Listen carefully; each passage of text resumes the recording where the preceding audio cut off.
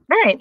Good afternoon, everyone. Thank you so much for joining us today. My name is Maritza Adonis, and I serve as the chair of the Young Lawyers Interest Network for the American Bar Association's section of international law.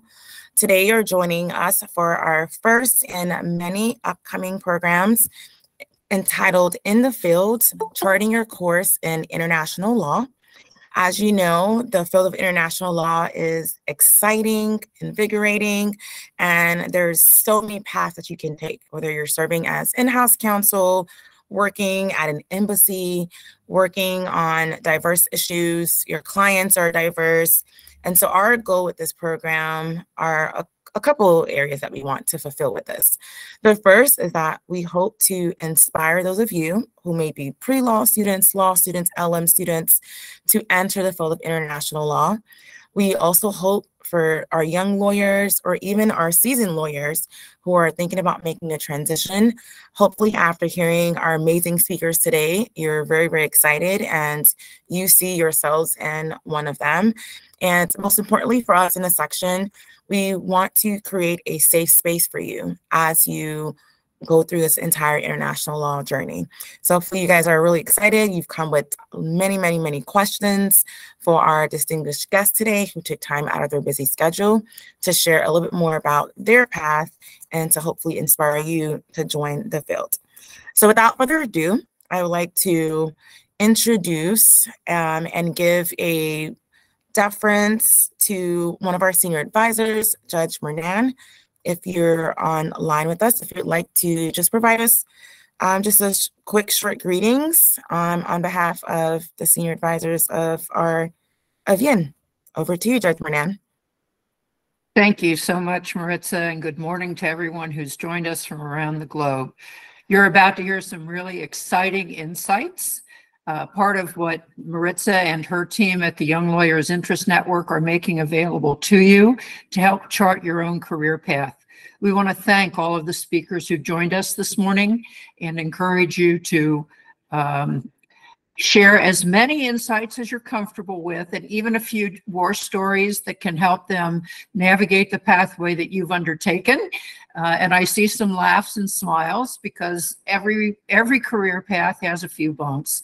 I've been a member of the ABA for almost half a century now, really seriously.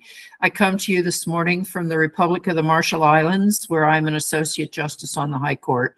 And what I really need to tell you is I've been all over the world. The international legal practice can be so exciting, and you're actually going to hear it from some firsthand individuals who have given generously of their time. I want to thank you on behalf of the Young Lawyers Interest Network and the Senior Lawyers Interest Network, which partners with young lawyers to try to make sure that we can provide those career tweaks to make sure that you get to where you want to go. Thank you again. And Maritza, thank you so much. And I'll turn it back to you.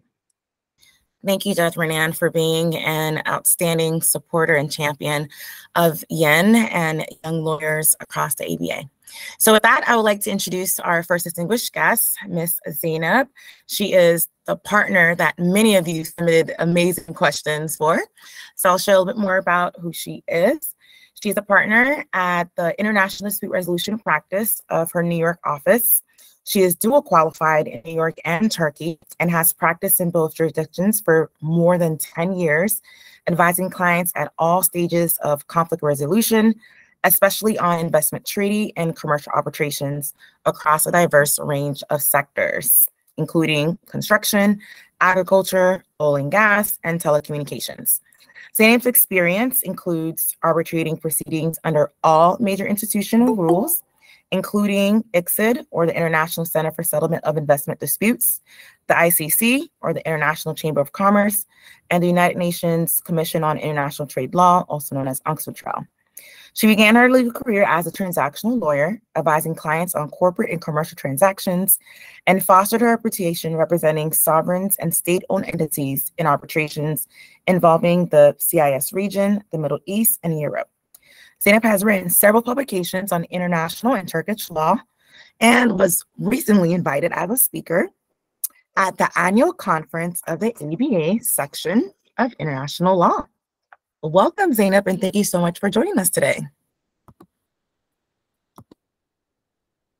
Thank you. I'm delighted to be here. Our next distinguished guest is Joy.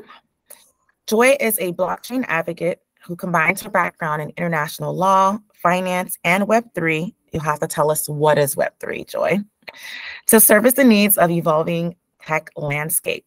She's passionate about inspiring and educating industry leaders on the potentials of blockchain technology. And she also finds her drive in engaging audiences in novel dialogues through leading Web3 seminars and developing purpose-oriented blockchain-based initiatives to create impact. Joy is dedicated to fostering a culture of service through her involvement in various charitable organizations and educational initiatives, actively engaging with the community to empower and inspire individuals to take a leadership role in the blockchain industry. She has a focus in international business and decentralized digital asset protection and serves on the board of multiple blockchain-based companies. Welcome, Joy.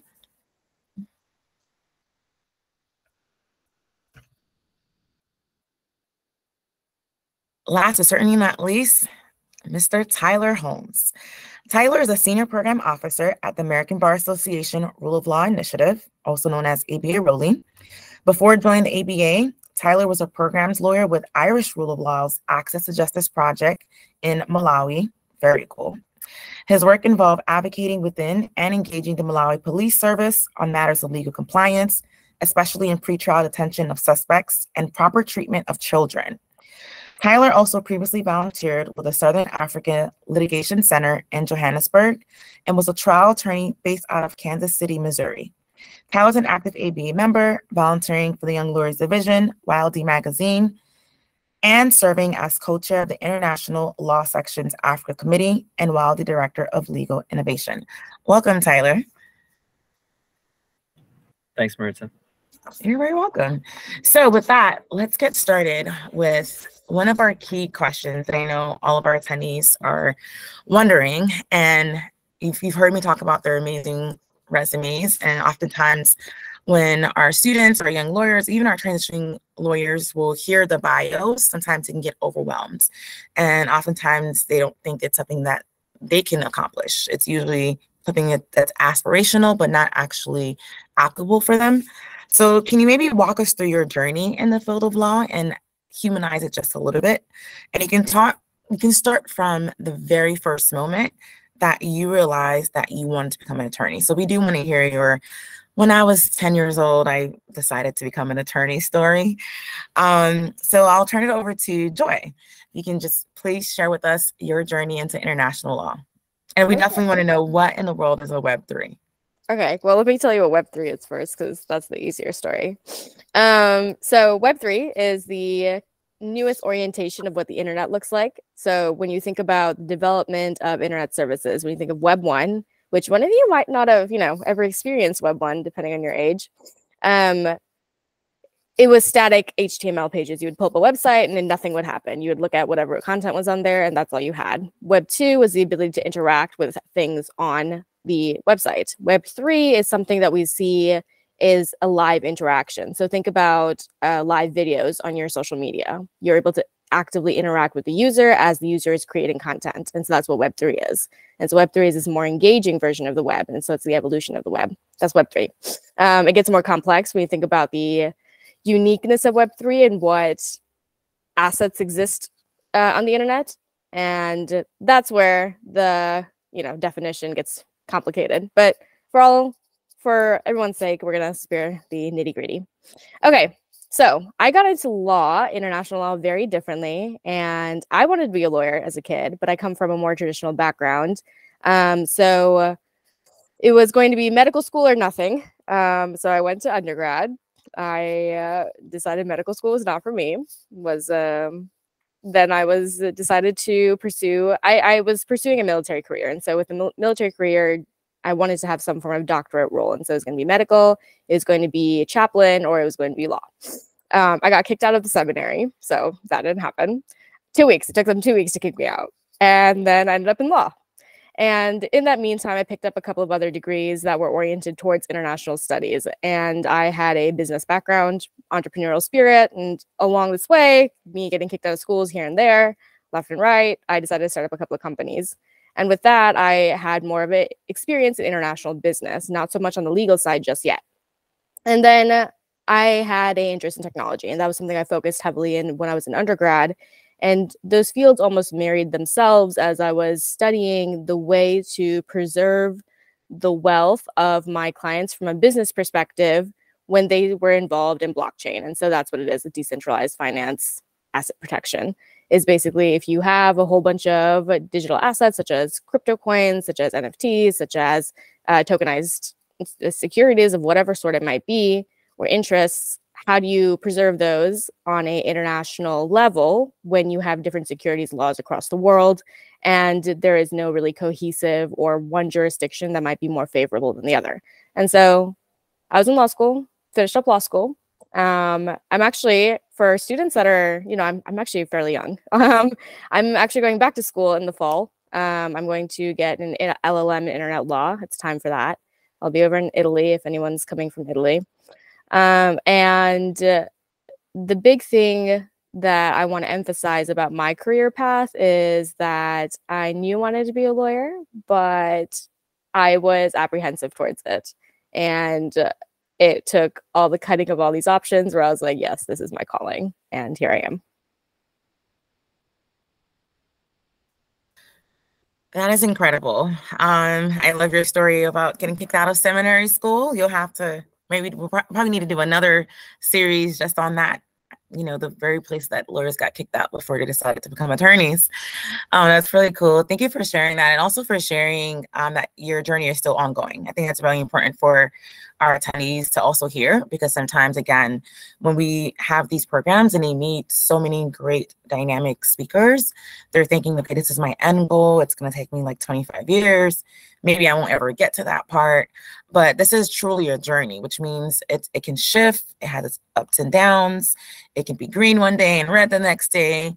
And so, just thank you for sharing that it's ongoing. And we're sure there's tons of Italy folks in our network that we can connect with you after today's programming so that you can have a good support system when you move there to study. So I'll turn it over to you, Tyler. Tell us, what is your journey into law?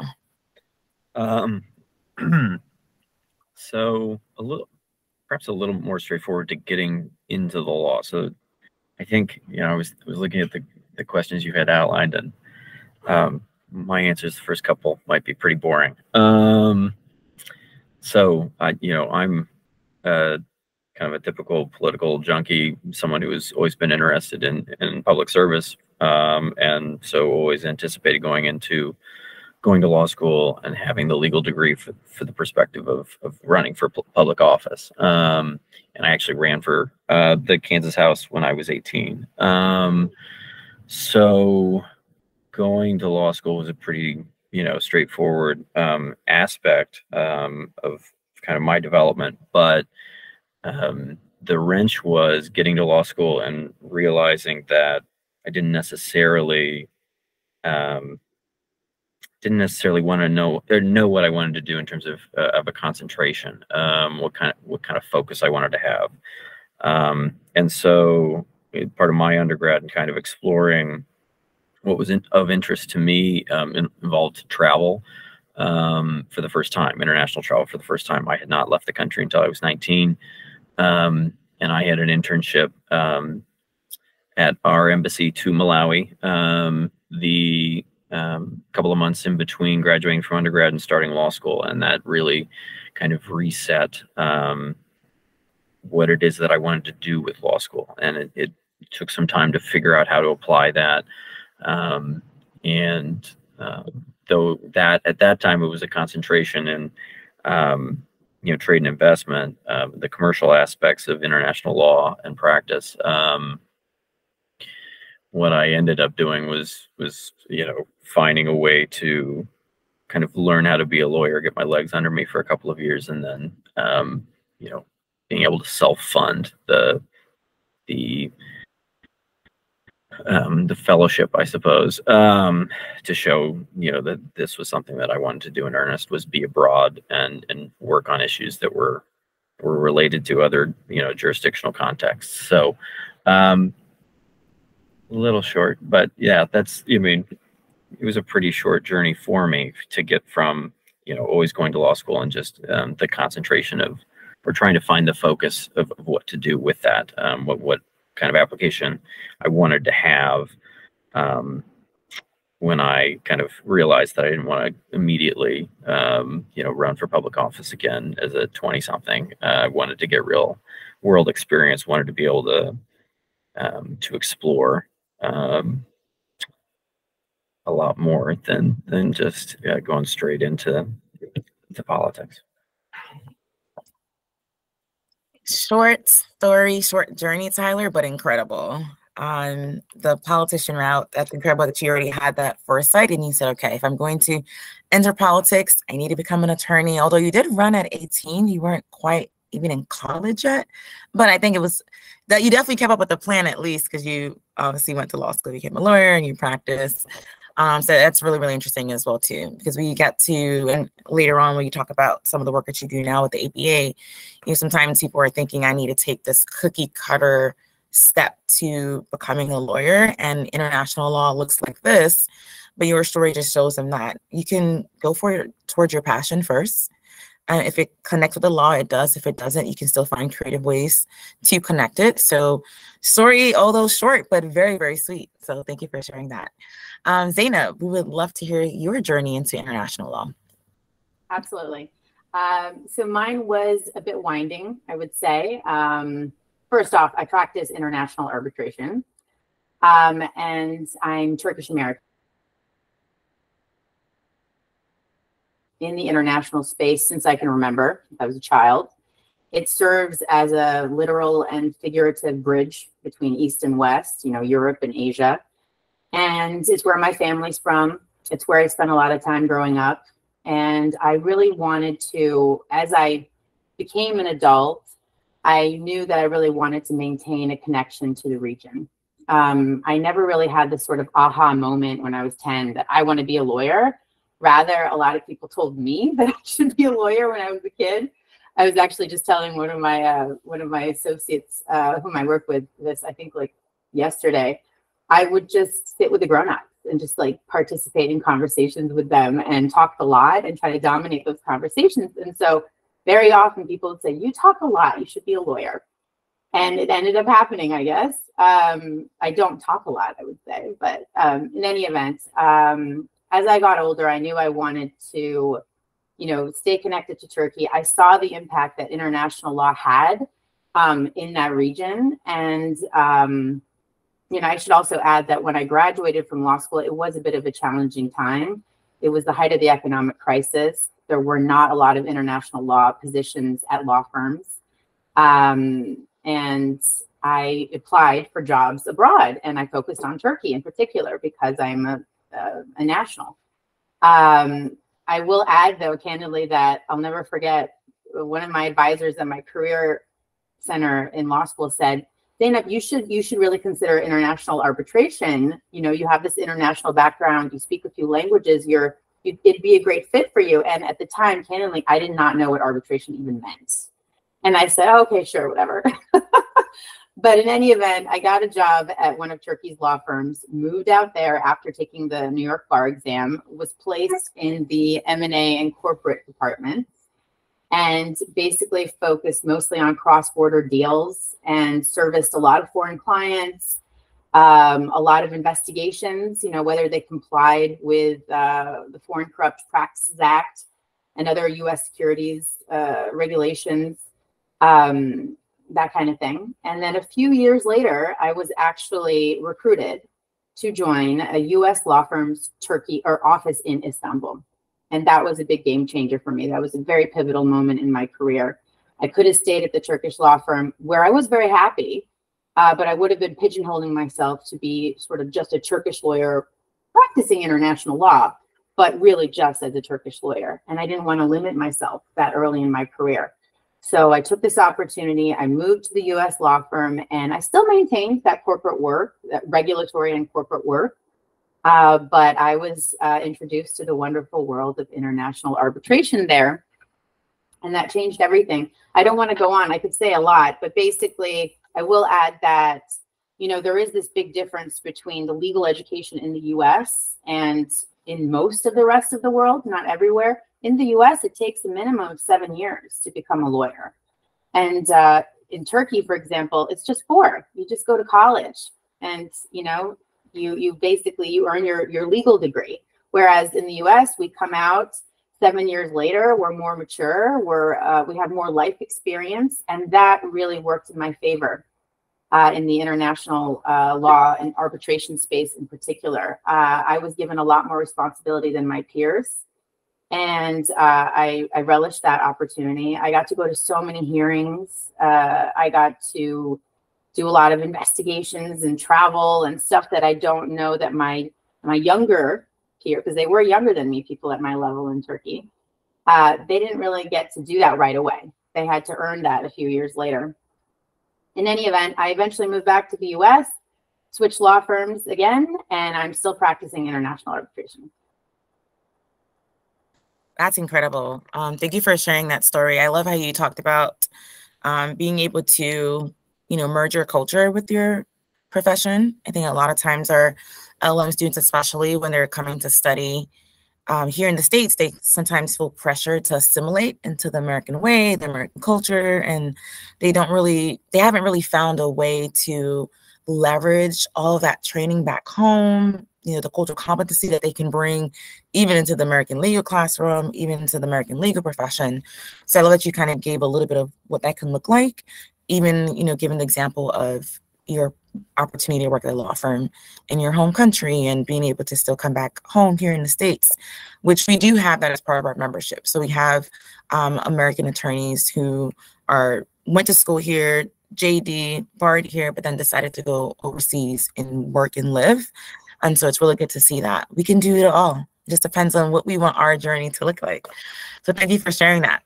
So part of the journey that it's one thing to go through the journey, but it's an entire different thing to actually take the necessary steps in order to get to these places in the journey. So before you can even work for a law firm at the level that you're at, Zeynep, you have to go through several different credentials. So can you maybe talk about, you know, different bars that you had to take, what it looked like working in Turkey? Were there particular documents you needed to fill out or additional training you needed to get? Can you maybe share with us a little bit more about the credentials aspect of your journey? Did you want me to start? Yes, absolutely. Okay. So in terms of credentials in the US, pretty straightforward. I would say, you know, after undergrad, go to law school for 3 years, then you take the bar exam of whichever state you want. I did New York because it's generally the one you do if you're planning on going into international law. And then moving to Turkey and getting certified in Turkey was incredibly challenging, much more challenging than the process in the US for me, not for, I think, your average Turkish national. I had to, first of all, I didn't have to do anything. I could have just maintained my JD and my New York certification and insisted on just maintaining that. But no, the Turkish law firm where I work insisted that I become certified to practice law in Turkey as well. You know, I hated them at the time, but I am grateful for that now. And what that involved was an equivalency process. I had to apply to certain approved law schools. And once I got in, they decided how many courses I didn't have to take the courses, but just sit for the exams. That was really hard because I had studied in a common law jurisdiction, and Turkey is a civil law jurisdiction. So I had to take 13 exams.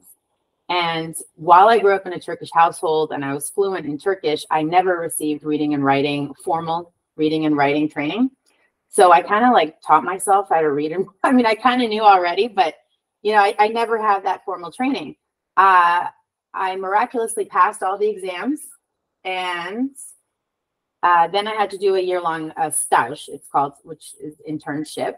There's no exam, so that's nice, at least, not like a bar exam, but I had to go to the Turkish court, sit in and observe, which was fascinating. Sometimes it involved proceedings that were closed to the public, criminal proceedings.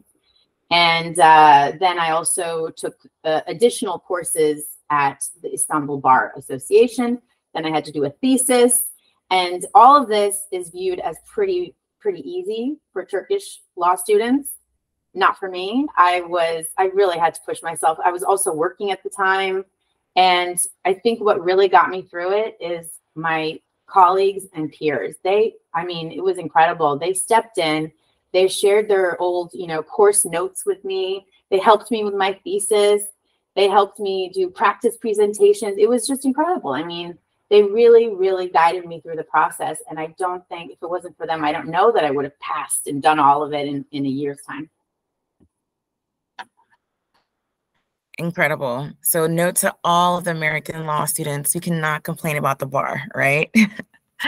It sounds like the process was much more challenging in Turkey, but I think it's each its own, right? It's one of those things, depending on what you're trained on, it's what you're taught to sit for the bar, like we are here. I'm pretty sure they're also taught to sit for the Turkish bar. And so taking those 13 exams is just part of the process. So it's challenging from our perspective for sure. And I'm sure when they're here, they're also like, this American bar is pretty challenging.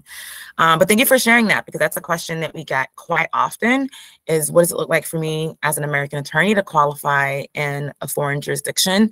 And we often get the question as well, too, if I'm a foreign attorney, how do I get qualified in an American jurisdiction?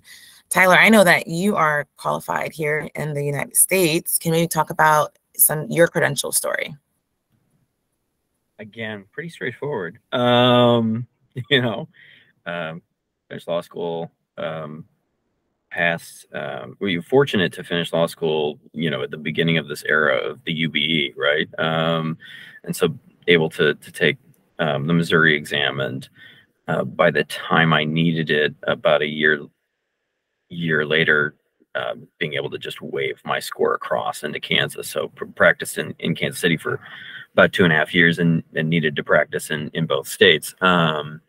So pretty straightforward. The work that I've gotten to do abroad has fortunately been in circumstances or contexts where you're not actively practicing, right? You're engaging in research, certainly having conversations about national laws, and writing memos or contributing to pleadings, in fact, but doing so in support of a local lawyer who's going to end up filing the matter. So one of the first things I got to do with volunteering at SALC, for instance, was the Southern Africa Litigation Center, was research for a filing on the terrorism exception, or an exception to a freedom fighter exception to an anti-terrorism law in a case that was before the Constitutional Court in South Africa. And so, the nature of working or contributing to a nonprofit that was an amicus in the case, and has the funding to be able to brief the barrister, right, to make the arguments, but is contributing to the actual pleading that's filed before the court. You get an opportunity to do really interesting research and turn around and go to court and listen to in that case, the members of the Constitutional Court, justices of South Africa's Constitutional Court, engage in the arguments that you were making as a team. So I've gotten to do that in a few different kind of contexts, and been very fortunate to do so without having to qualify to practice elsewhere.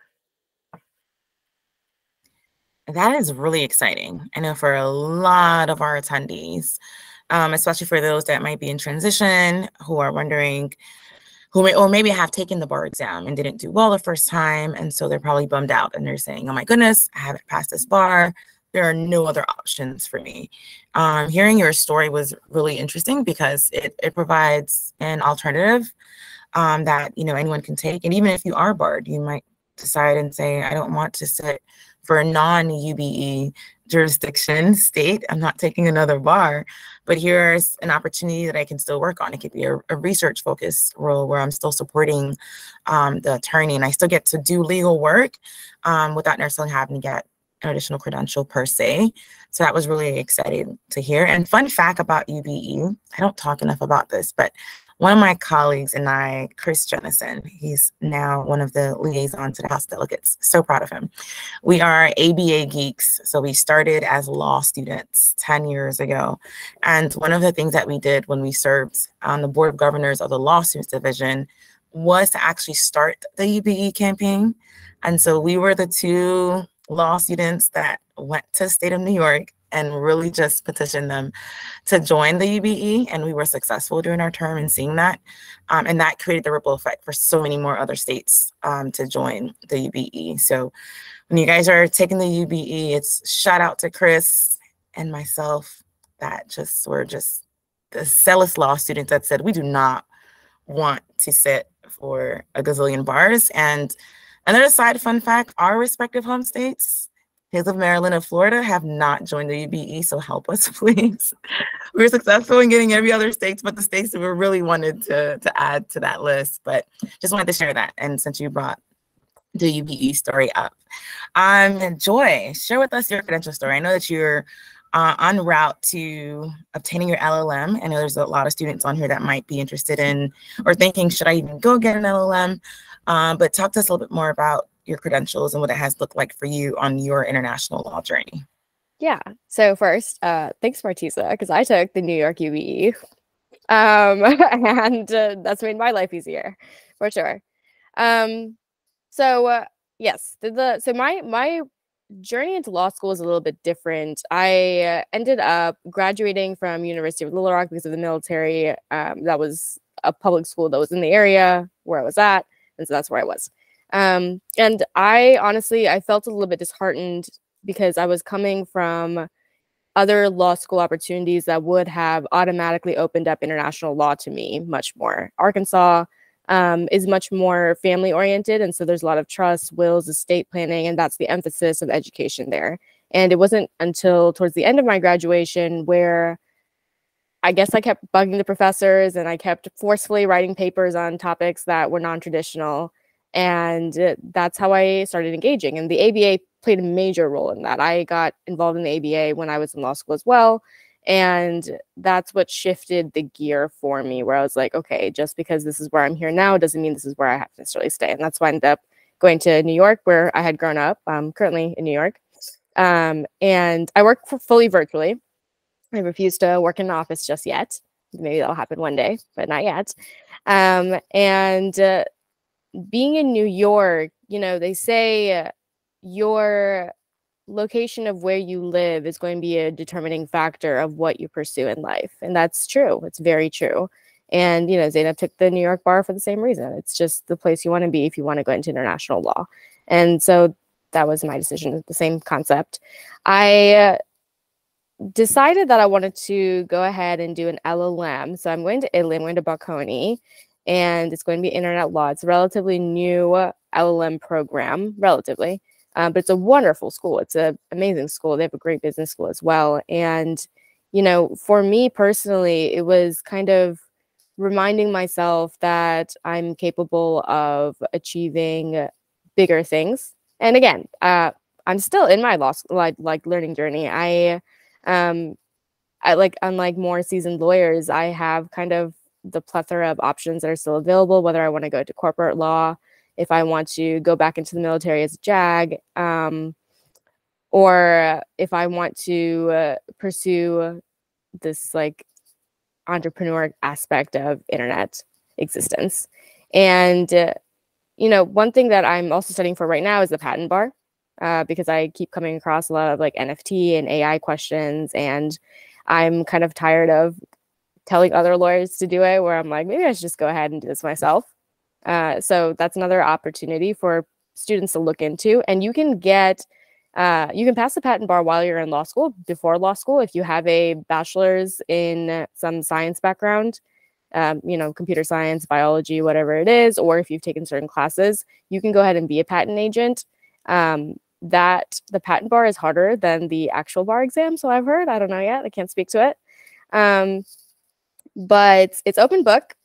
And I'm saying this because I was not like financially stable in law school, and it would have been awesome if I was filling out patent applications and making a couple of $100s every hour, right? So credentials wise, I think your journey is going to be what you want it to be. And, you know, there's this strange push that we have seen in the past 2, 3, 4 decades where the concept of determining your course in life as far as your career goes was set in stone. But we are also at a turning point, and I come from this from an internet perspective, like from this concept of engagement with media and internationally, where we're realizing that someone like me who's basically a digital nomad and I can do law from, I'm headed to Spain in 2 weeks. I'm going to go live there until I have to go to Italy, right? And it's kind of like you are at this beautiful place in civilization where you can decide what your next step is. And just because someone else has not done it yet, just because you're in a place that might not support those ideas or you're thinking too far down the road, doesn't mean it's going to limit you, right? And, you know, Tyler ran for office when he was 18, right? There's no set course. It's yours. It's yours that you set. And so don't be afraid when you decide to take one bar over the other, do a UB, do a UB, take a year off, do your LLM first, do your, you know, do a judicial sciences degree, whatever it is, be a JAG. And just do it.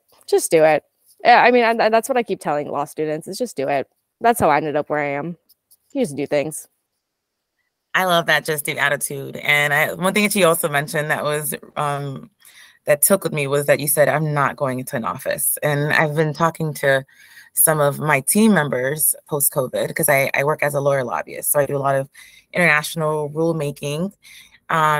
And when DC kind of shut down a couple of years ago, we were like, how can we do our jobs? Because everything centers around us going into a federal agency building or going to Capitol Hill or going into an embassy.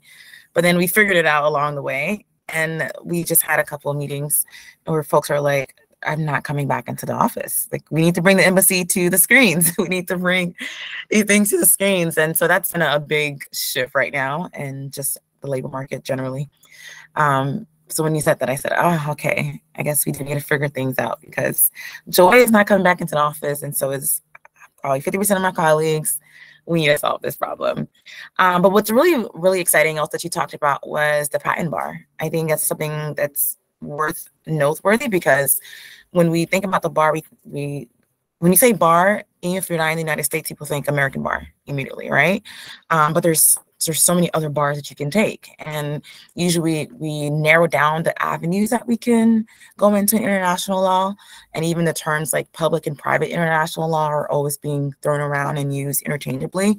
And when we think about it, we say, let me go and work for a multilateral organization like the UN, or let me go work for the International Criminal Court, or let me go work for ICSID. And you gave us some really good examples on, wait, I can still pick a substantive area of law and do that internationally. And here's what it looks like. So thank you so much for sharing that. And in that same vein, I'll stay with you, Joy. If you want to, share a little bit more about other avenues that you've seen. I know you've been really tailoring your specific lens, but as you're exploring maybe other colleagues, you're seeing other avenues that they're taking. Are there any other really cool avenues that our participants can consider in the field of international law? Yeah, there's a lot. So, so Patton is one of those things, and I speak multiple languages. I didn't realize this was a useful skill until I got a lot older, and then I was like, oh, I can eavesdrop. And I, one thing that I think politics aside for whoever, one thing that I would like to share is that when we think about U.S. political jobs, whether that's the military, whether that's being some federal agent, whether that's going into an agency as a associate, you are opened up to something that is inherently international, and it gives you a direct avenue to pursue something. That dialogue may not exist in your environment, but you can start creating that dialogue. And for me, that's really what policy work looks like when it comes to blockchain initiatives, is that the internet is inherently international. It's very hard to think of it as something that is limited. You know, even when you go to countries that have limitations on their internet or have firewalls or whatever it might be, the information communication system that we live in, it crosses countries, it crosses borders. And you know, it's a challenge to explain it from a legal perspective, because one thing that I've learned is that the way that my background is formed is that I very distinctly learned tech from a perspective. I learned social dynamics from from another educational perspective, and then I learned law from a completely different perspective. And then I saw these things start merging together. And it is the marrying of fields that develop new opportunities. And so when you think about, like, I don't know, people have social media.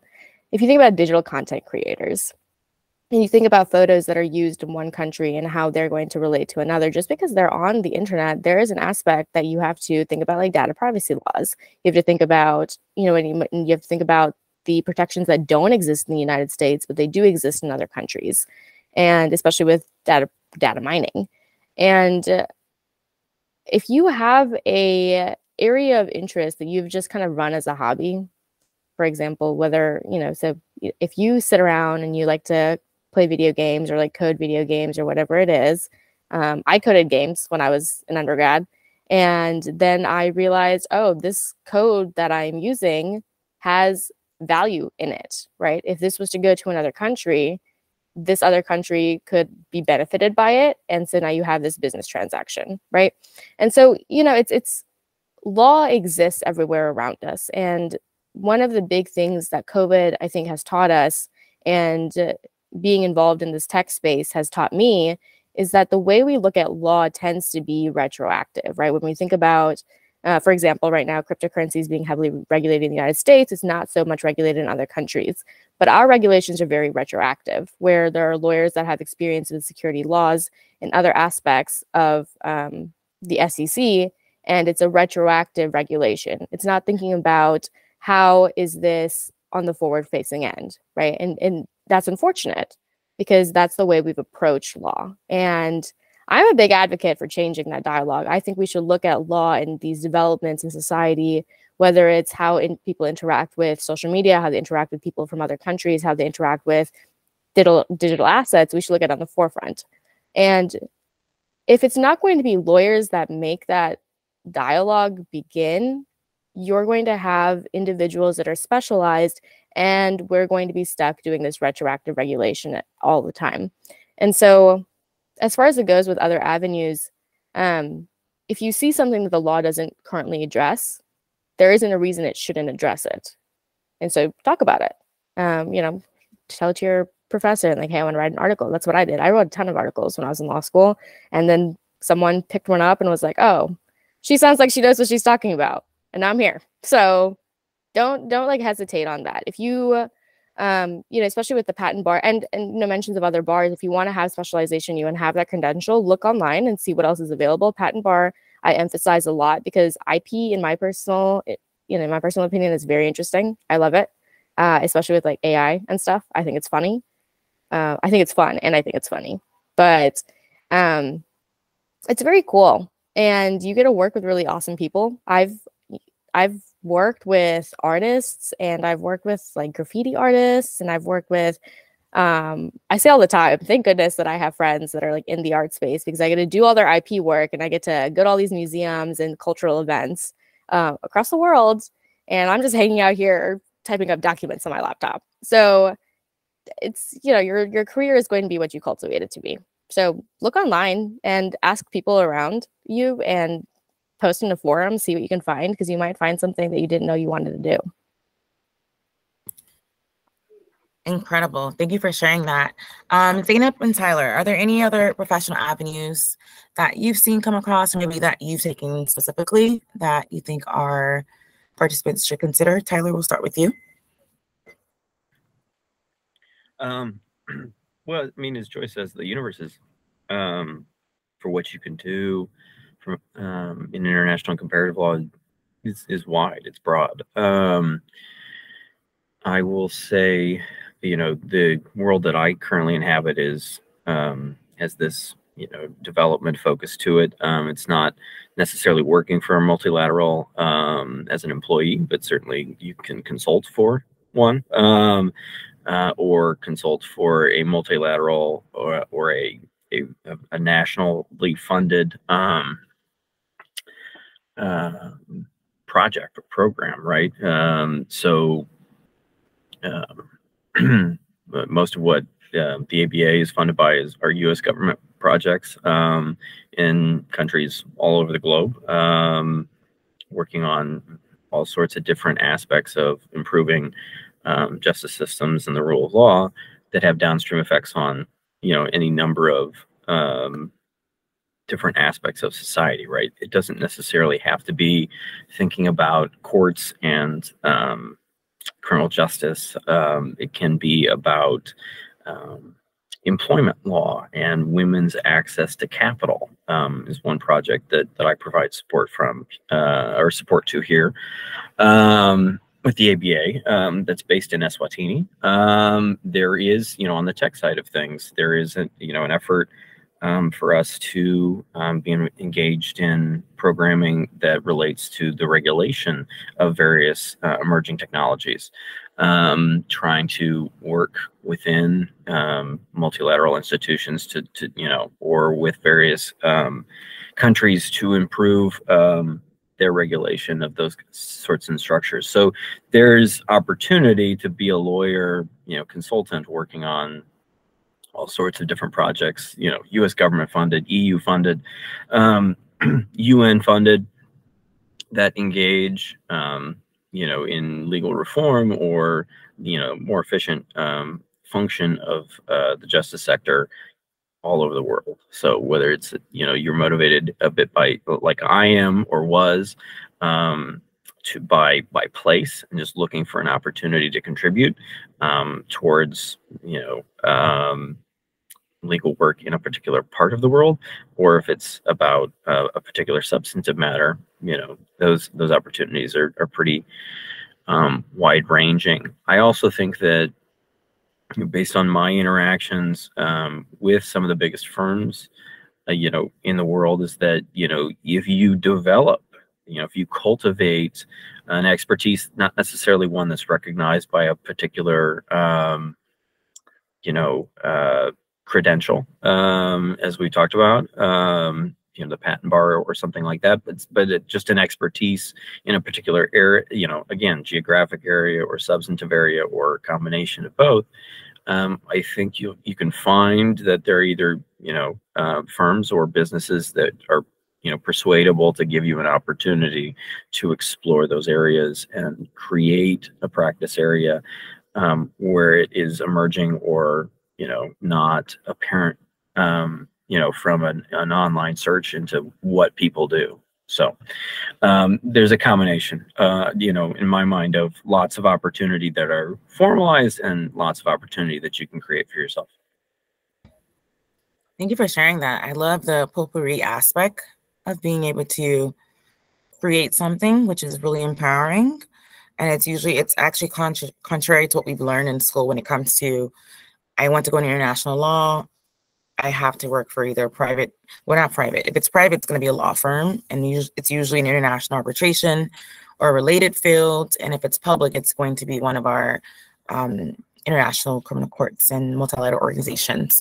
So I love that you gave us a potpourri option, which is really exciting for us to consider.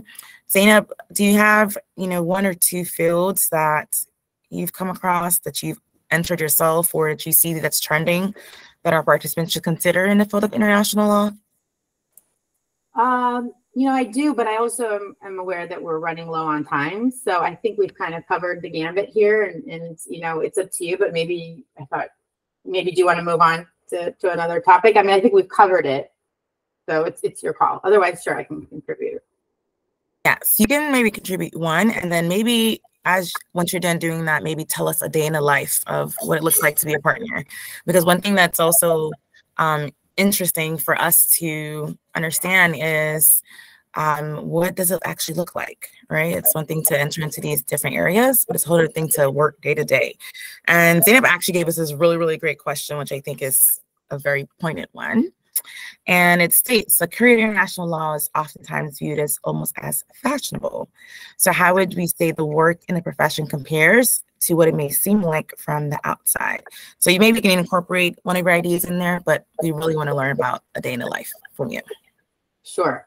So I would say, I guess, private sector, right? I mean, we kind of all touched upon it, but that is one of the most popular options when you want to go into international law at a law school.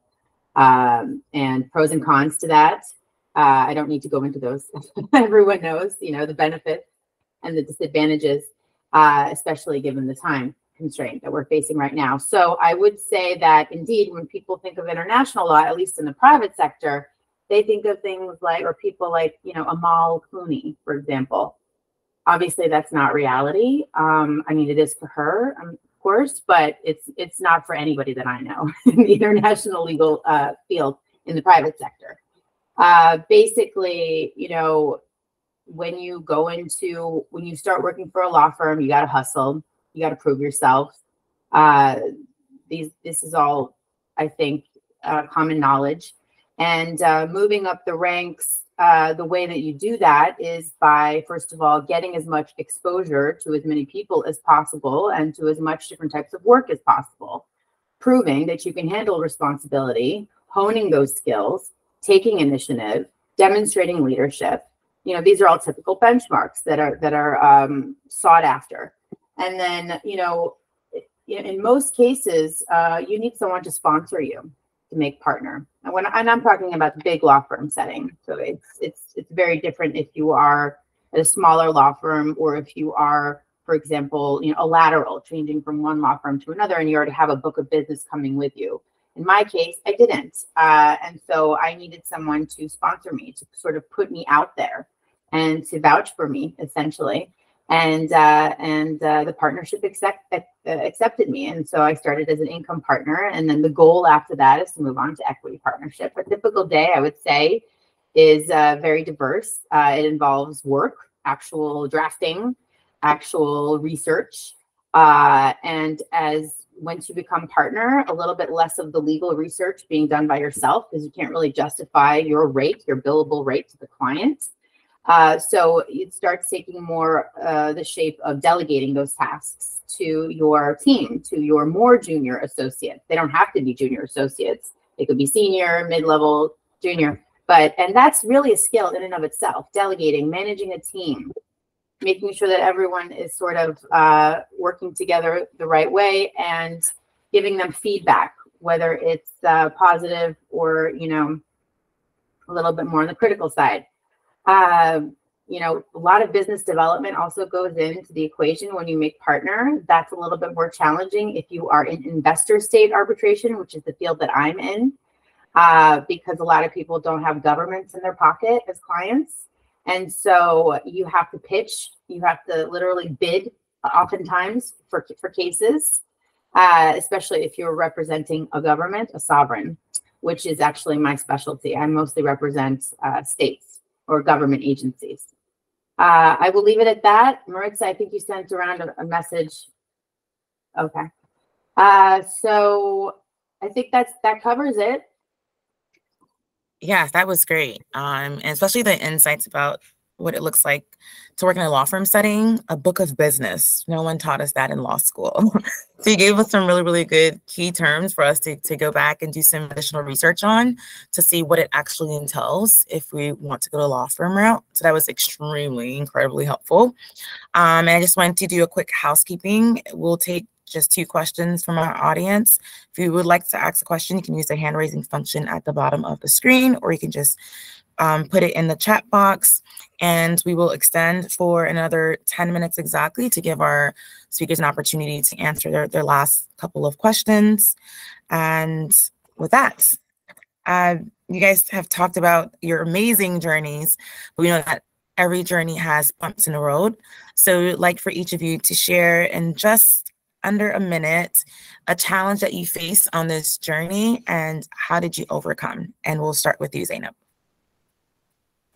Sure. So challenge, I would say, you know, there's so many. It's really not just limited to one. the one that comes to my mind right now, since I was talking about my experience abroad, I would say that that sort of cut both ways for me. On the positive side, I got so much incredible experience, so much more than my counterparts, the folks that I graduated law school with who were stationed in the US at law firms in the US. I was in Turkey. My billable rate was low. I was thrown a ton of work. And once they saw that I could handle it, they just kept on giving it to me.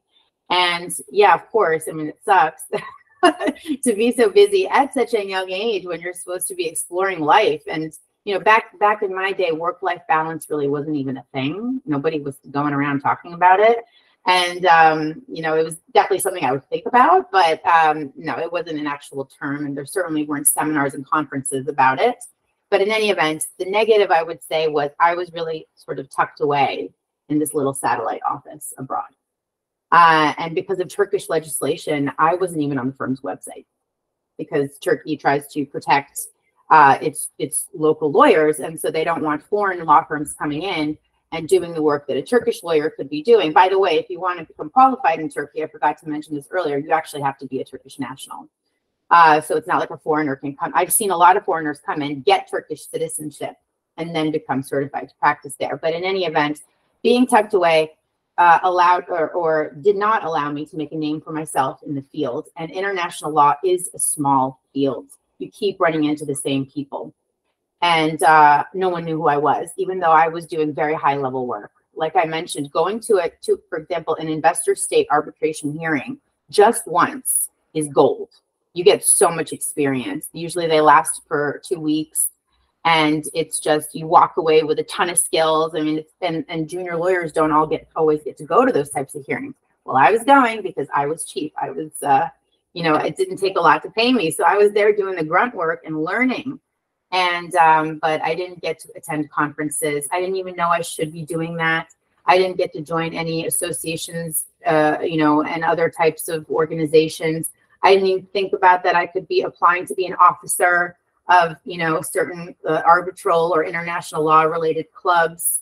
I publication wasn't even on my radar. I didn't even have time for it. And I didn't, unfortunately, have someone who came to me early on and said, you should be thinking about these things. You need to be building your brand.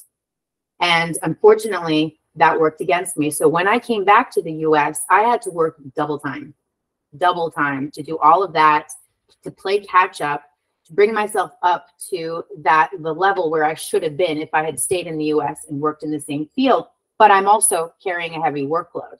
And so it really was a bit of a sacrifice and it was challenging. So I would say it's important to, of course, work-life balance is so important. And that's another one of the challenges I faced. And if we had more time, I would go into that. But another one is in this field, you have to balance the work against your brand. You got to do both. It's not enough just to focus on the work, I would say. That's a challenge we don't hear a lot about. You know, what does it look like after working overseas for an American trained attorney and having to reassimilate back into the legal field in our country? So that's very, very interesting. Thank you so much for sharing that. And obviously you have climbed over this challenge because you're now a partner at one of the top law firms. So congratulations to you. And thank you for sharing the journey itself, because again, a lot of our attendees might be somewhere along that journey. Maybe they just finished school, or maybe they're working overseas and they can't find a way out to come back and assimilate. And so hearing your story and seeing that you reached the highest you can reach at a law firm partner is incredible. So thank you for sharing that. While I have you, I'll also ask you to give us one tip to our attendees as well too, just in an interest of time. If you knew then what you know now, what would that be? Me again? Yes. I would say be nice. Be nice to everybody you work with, not just your colleagues at the law firm, but random people you meet at a particular, you know, conference, you know, in-person conference, of course. Even if what they do, it doesn't really interest you, even if it's something totally foreign or alien to what you're doing and you're not even aspiring to get into that field, be nice, be genuine. You will keep running into these people and it pays off to make those connections. I mean, I guess it's networking, but I think it's more than that. I think it's about developing relationships and solidifying bonds. Oh, that's a great one. I don't think we've heard that one yet. And that's very important, especially in our fields. It's relationship driven. And so if you're nice, you get so much more done. You get the client referrals. You get to have really cool colleagues in the field. Thank you. Joy, two-shot question for you. Share with us a challenge you've overcome and give our participants one tip. If only you knew then what you know now. So we'll start with your challenge first. Okay, so I know a lot of law students have thought this at least once in their career, is everyone's just making up these rules and then you have to study them and then take a test on them. So that's my active life, because internet law is new, relatively. You know, the internet's relatively new. Blockchain, cryptocurrency, blockchain, you know, Bitcoin came out in 2008. All this stuff is new. So every day I'm, you know, hoping not to get sued. Because I'm just making up these rules and hoping they're right. And so that's a big challenge. It really is. And I think my background leaves me feeling imposter syndrome a lot. That's a very big reality of my life. I have a really awesome mentor that told me recently, you know, you have these 3 opportunities in front of you right now. You can either continue and do this military, you know, go in and be a JAG, or you can go into this corporate avenue that you're, you know, semi-pursuing, or go on full-time entrepreneurship with this stuff that you're doing. And he noted that one has full stability and one has a very low likelihood of success. And it's what you put into it. And then that was it. And that was my deciding factor. I was like, okay, if I'm going to commit to something, I'm going to commit something full faith. And that's the person I am. So big challenge. It never gets easier. But you have to stick to your guns. So do that. And one tip that I have, and I guess that is also the tip, but I want to reemphasize what Zeynep said. Be nice to everybody. And it mirrors what she said about building a brand. I, at a very early age, was told that I have a very unique brand. And I don't know if that's a good thing or a bad thing, but it's a thing. And part of it is being nice to everyone. I, for example, meet a lot of people through my legal, you know, things that I do, legal things, work that I do. But at the same time, it's kind of like an everyday thing. I went to this like John Wick experience, early screening, and this is another perk of being in the legal field. You get free tickets to stuff from clients. And I met this lady there, and now I have this huge network that has opened up because of her. And in New York, people are not nice to each other, but if you are nice, you'll just learn more. And you know, when you're young and when you're early in your career, you get to pick everything. You get to pick everything to do it. Just pick stuff. I know it sounds silly, like as a piece of advice, but you know, I think we're so stuck and so scared to take these risks because we don't know how it's going to end up, or because no one else has done it. But that shouldn't be a reason why you don't do it. That's incredible. And especially as an entrepreneur, you're CEO of DEFI Legal. Congratulations. Hearing that you took the road less traveled by, especially in our field, well, actually, I take that back. It's not less traveled by per se, because solo practitioners has been around forever in our field. So we're used to entering into that space, but your space is a mix of legal and consulting. It's a little bit of everything. It's dynamic. So that's exciting. So congratulations to you for venturing out and paving a way for so many of us that might be thinking about what does it look like to use my law degree in this innovative space. So thank you for sharing that. And I'm loving this tip about being nice. I strongly believe in relationship being the most important currency for the human race, period. And it starts with being nice, which is the easiest thing that we can do. And so I love that you supported Zeynep's tip for us, something you wish you knew and then that you know now, is just be nice. It opens doors and get you free tickets from your clients. Tyler, we want to hear your obstacle. What is one challenge you face on your legal journey, and tell us how you overcame, and close us out with your tip. One thing you wish you knew then that you know now. Okay. So I'll actually be very quick, but say a couple of challenges. One, to work in international law in a sense for good, for lack of a better way of putting it, usually requires you to have wonderful credentials, right? Which you probably can't get without having the means to, you know, not be paid doing something, right? I mean, it's just a reality. You know, graduate from an Ivy League school doing public international law work, and the, you know, their funding with their endowments, their graduates being able to go have a fellowship for a year or two. And so there is a cost. I went and worked for free. I had that benefit, you know, coming from an advantaged background and being able to live with my folks for a couple of years and save money so that I could pay for my own fellowship, create my own fellowship.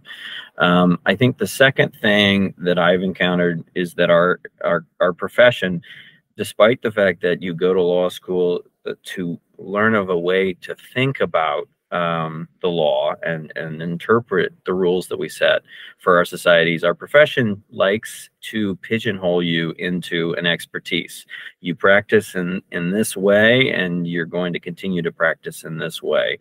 And so I would say that, you know, you will, you know, whether it's by geography, as Zeynep's talking about, or by the substantive aspect of your practice, you're going to have folks that are going to say no to you changing from one type of practice or substantive area to another. If you try to pull it, you know, pull that kind of a change at various points in your career. And it's not necessarily easy to do or to navigate, but would encourage folks to keep going. My tip would be on networking. I feel like certainly when I was an undergrad and a law student, that networking seemed like this thing that was, you know, unattainable. It was a lot of work. It was a lot of hustle. It was causing other people to use their time on me. And so why would they necessarily do that? Respond positively to a cold call, a cold email, what have you.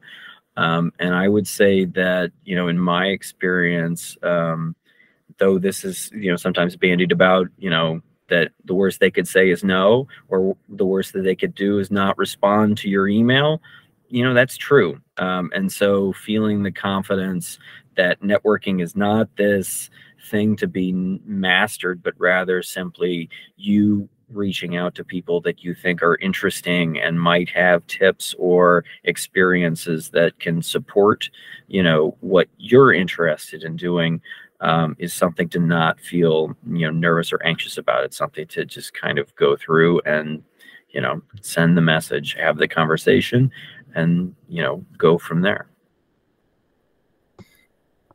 Thank you so very much, Tyler. And with that, I would like to thank Zeynep, Tyler, for your amazing contributions today. Joy, thank you, thank you, thank you.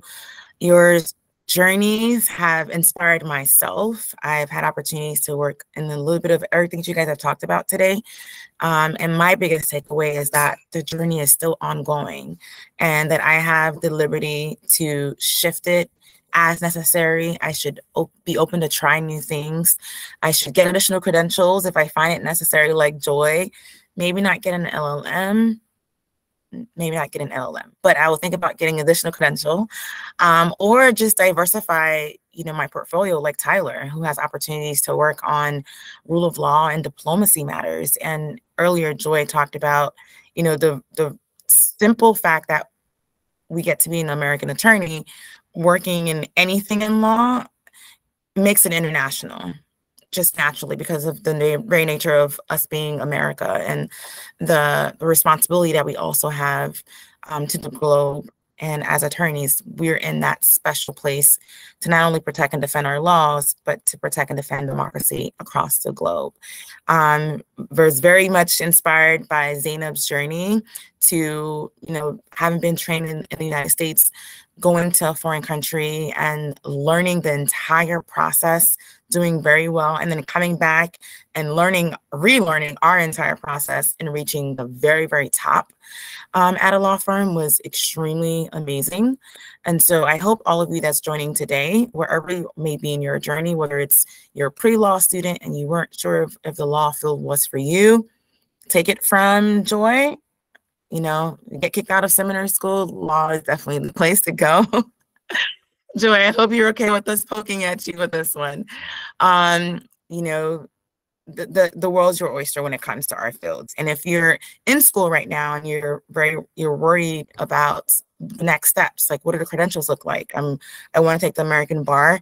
I do want to invite all of you to attend our upcoming Pathways session that we're hosting just for LLM students that will focus specifically on the New York and California bar. You do not want to miss it.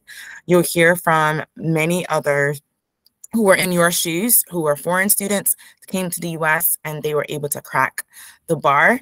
And if you're just looking to find a place in ABA where you can, whether you're a law student, a seasoned lawyer, practicing lawyer now, and you're just looking for really good friends and good colleagues so you can bounce ideas about international law issues, international law jobs and opportunities, or international law conferences, we invite you to join the Young Lawyers Interest Network.